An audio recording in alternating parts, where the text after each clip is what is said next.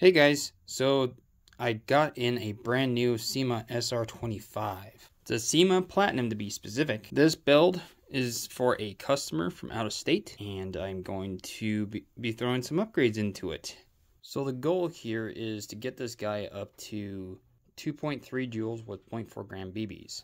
And the BBs that we're going to be testing with today is 0.40 gram BBs from high-powered Airsoft. Wyshtech.com if you want to get yourself a bottle, and this is exactly what I use when I test my guns when it comes to the DMR platform. So if you're looking for that crazy FPS consistency, this is what I use. So with that out of the way, I'm going to go over the parts that we're going to put in this thing, and then we'll do our baseline chrono. Okay, I got the parts all lined out. So we're going to go from left to right, starting with the spring. We're going to go with the M140 from Matrix, and hopefully this gets us our 2.3 joules.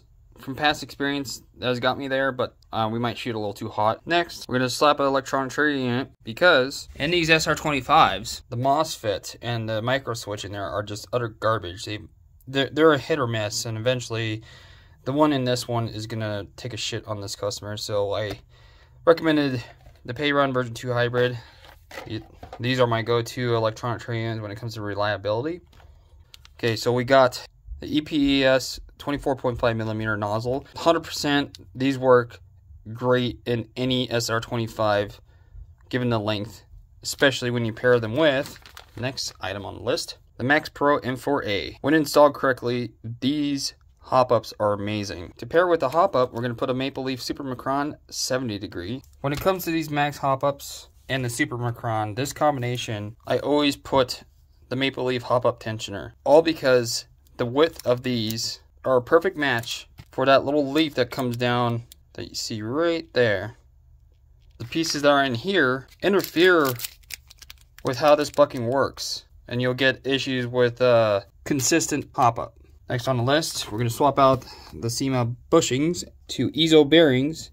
These are 2.5mm wide, the J cage, and in one solid bushing. I always put this guy underneath the spur gear for warranty reasons, just in case there's a mistake made by either myself or the customer. This guarantees that I won't have a failed bushing, and it's always the one underneath the spur gear. The gear set, I'm going to give these guys one more try. These are Red Dragon 18-1 SR25 gear set. At first glance, they look nice, but the issue that I keep having with them is the gear mesh and the fact that the spur gear is usually warped. So we might use these, we might not. We might just use the sector gear and use SHS bevel and spur. I don't know yet, but we'll find out when we get to the build. We're using this Prometheus 603 by 509mm barrel. I'm going to be putting it on my lathe here, and I'm going to be shortening it down to about 470mm. Reason being is because this customer is going to be using 40 gram BBs, and if we keep it at a 509 length, the back pressure that's created from the heavy BB like the 40 will slow down the piston enough to cause premature engagement. I call that air braking. Okay, so with that out of the way, I'm going to go ahead and throw this M120 in the SR25 because they make it pretty easy to do. And for funsies, I'm going to throw 0.4s in the SR25 and see what it gets with the way the airsoft gun is. So that way, if you get one yourself, you'll know. Out with the old. In goes the M140. Okay, got the 0.4s in. Here we go. We're going to do 10 shots on 4.0s.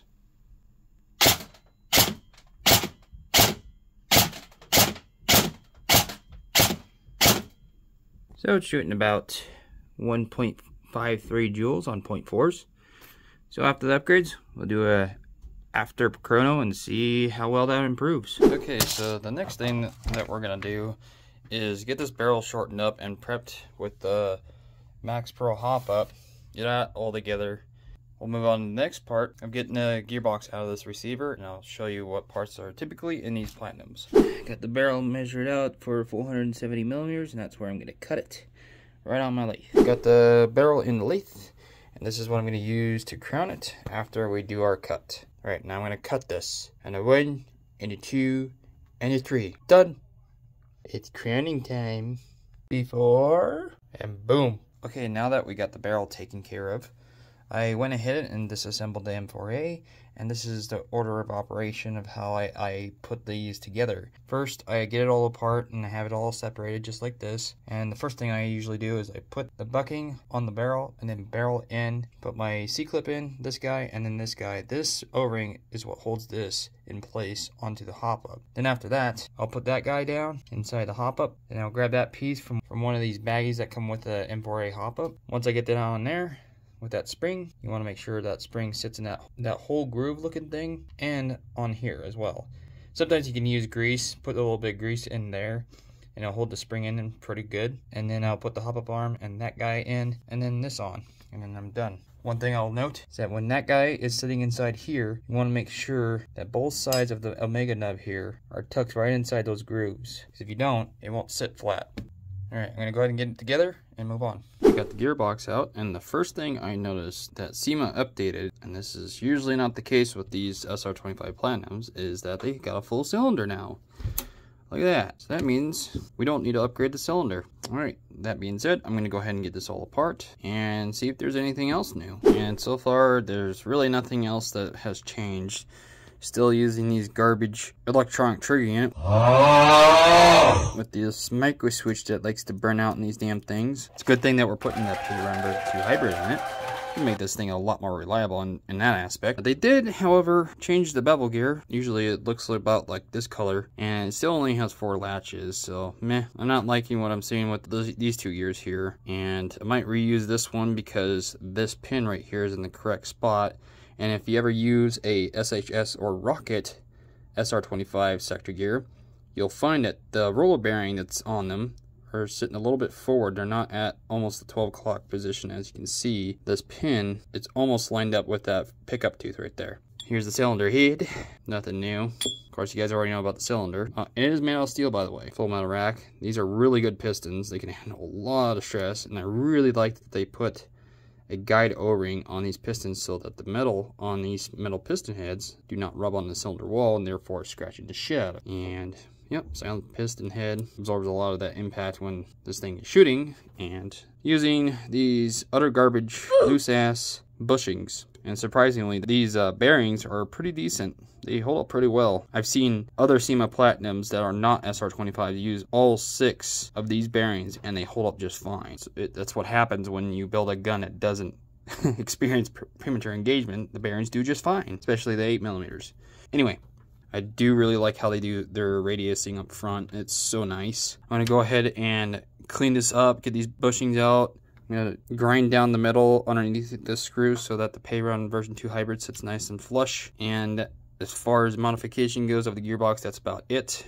And I'm also going to prep the gearbox with some acetone, clean it up real good for the bearings and that one single bushing with better tolerance than this into the gearbox. I'm moving on to shimming, and I did some fitment tests and mesh tests, yada yada yada, with the Red Dragon bevel. Look at all those latches. This is part of the reason why. And spur gear. I tested. This guy is kinda barely warped, so I think we're gonna roll with it. I think it'll run just fine. And the spur gear is not warped whatsoever, so. And they seem to mesh with each other just fine, including the OEM sector gear. And again, the reason why I'm using the OEM sector gear is because the placement of the pickup pin for the tappet plate is further back, so it doesn't pick up the tappet plate too soon and cause tappet plate premature engagement. To show you what I mean about the sector gears and their pickup pins, if you notice, I have the pickup tooth directly 12 o'clock, and you can see that the pin is almost directly underneath it. But if we go over the Red Dragon one, its pickup deal is right here. But if you look closely, it is way in front of the pickup tooth compared to the OEM. This causes tappet plate premature engagement in these Cyma Platinums specifically. And the OEM sector gear can handle a lot of stress, so you don't really necessarily need to replace this guy to get the result you're looking for. Shimming's done. Hell yeah. Okay, so I did a modification on the piston. I grinded that tooth after the pickup one and put a slant on the next one so that when this comes around, it doesn't catch. And we're almost about at 12 o'clock position. So AOE is good. Got the new nozzle put on, and now all I need to do is put the pay run version 2 hybrid in this thing and get it all calibrated and get the gun together. Always do your sensor check just like this. This is the easiest way to check your sensors. Always check them before you call it good and put it all together, then wonder why your gun's not working. This is very important. Okay, so before I put it the rest of the way together, here's a picture of what the inside looked like before I put the shell together.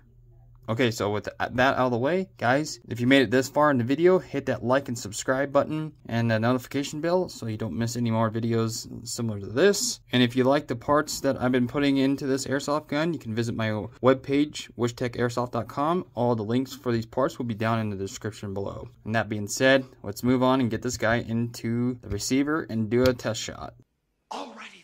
Time to test. Got a 11.1 LiPo battery plugged in from Bosley LiPo. Here we go.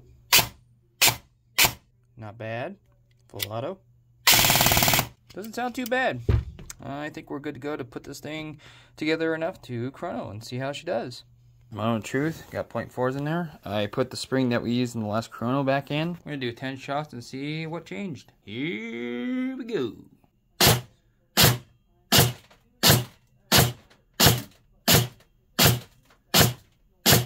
Well, one thing's for sure, FPS went up. It was averaging about 281.3, and we're now at 296.1, and we're sitting at about 1.62 joules. So, I don't think the spring in this thing is a M140. It should be a bit higher than that with an M140. So I'm going to try a different spring and see if we can get that up to 2.2. Okay, guys, like at the beginning of the video, I was going to try and get this thing up to 2.3 joules, but we got really close at 2.1 joules, and I'm going to show you. I had to change to a different spring, and I found one that was right about 17 pounds on full pull, and I threw in a spacer to get this result.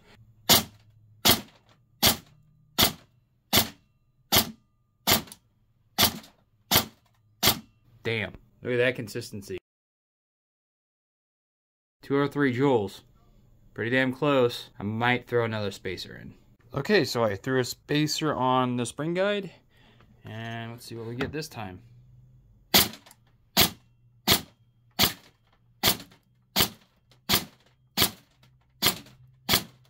Oh yeah. 2.17 joules. Think we hit our mark. This thing's gonna be insane on the field. Holy shit. So if you guys enjoy the FPS consistency, I could build you an SR25 just like this one.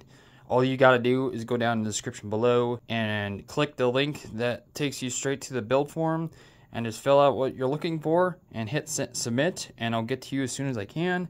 Other than that, that's all I got for you guys. Make sure to hit that like and subscribe button. Thanks for watching, and I'll see you on the next video, guys. Take it easy and stay safe, and make sure to call your hits. Bye!